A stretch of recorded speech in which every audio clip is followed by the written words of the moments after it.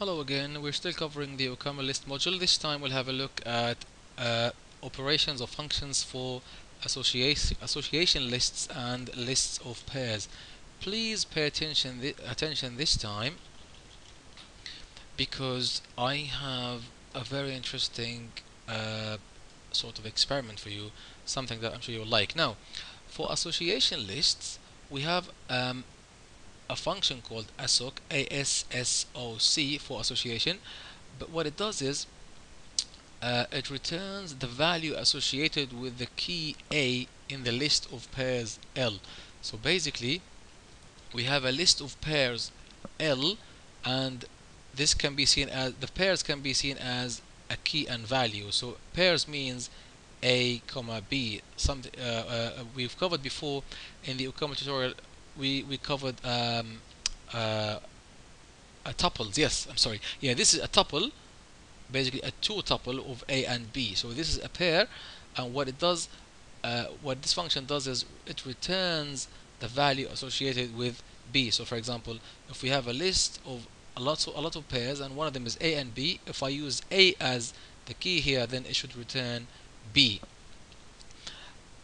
Let me show you something interesting. We in the OCAML tutorial we learned about records. What I've done here is I've created a small record for country, and the fields are name of type string, population of type integer, and area of type float. And then I've made three variables of this type: LBY for Libya, UK for United Kingdom, and FR for France. Libya, the name will be Libya, population is about 6 million, area is 1.759 million square kilometers.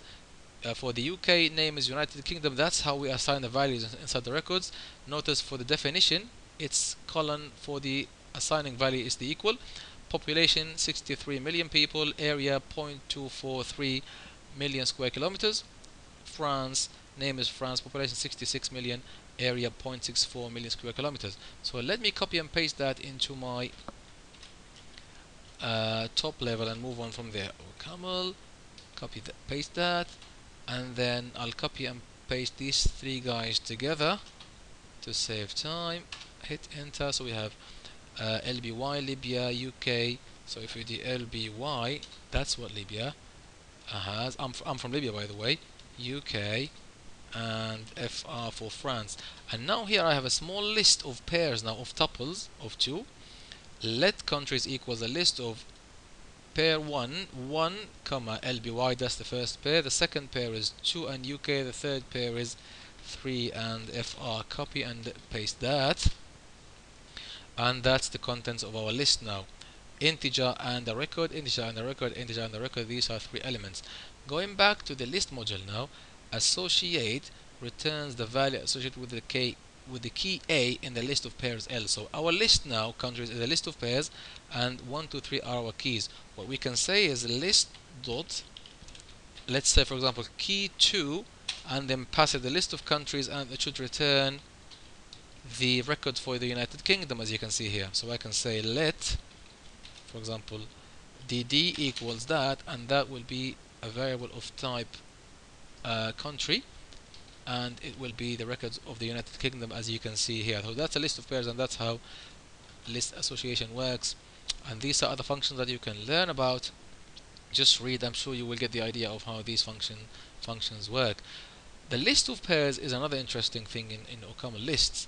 Basically, if we have a list of pairs, we can split them. So this is a list of pairs. Yes, we can split them and have 2 separate lists. The split function transforms a list of pairs into a pair of lists. Yes, into a pair of lists. So we can say a pair of lists, i.e. we can say a pair means L1 or sort of L1 and L2 equals, that's a tuple sort of, list dot split, and then because our countries list is a list of pairs, then we can actually split it, and now L1 will have the first element 1, 2, 3, and L2 will have the second part of the pair. Yes, hope that makes sense now. That's a tuple. I mean, I could have said let L1 and L2, and that's exactly the same actually. And then split the list and now I'm sorry, what have I done wrong here? I need to say equal. Yes, I keep making this mistake. Remember always that whatever you do here, you can do it in your code, in source code. So L1 now is the 1, 2, 3, and L2 is the record for the countries. The opposite of that is to join or merge or combine two lists, and this is the opposite of split. So we can actually merge two lists into one list. So we have L1 and L2. I can say let maybe new list equals list.merge, and then I give it L1 and L2, and why is it complaining? Transformed a pair of lists into a list of pairs. List.combine. Yeah, I don't know why I'm saying merge. List.combine. Combine L1 and L2, and this will the new list will be the list of pairs, and maybe I can have the opposite of that is maybe opposite of, just reverse the order of list by saying L2 and L1, and just another way of doing it, and you have the list like that. By the way, you can have tuples of any length you want, as long as they are the same length, as long as the elements are of consistent type. This is just, these are tuples of 2, but can you have tuple of 3, 4, 5, or anything you want. These are OCAML lists, very powerful, very polymorphic, as you have seen. I hope that makes sense. And by the way, let's have a look at list.merge. Where's list.merge? Let's just, where's list.merge?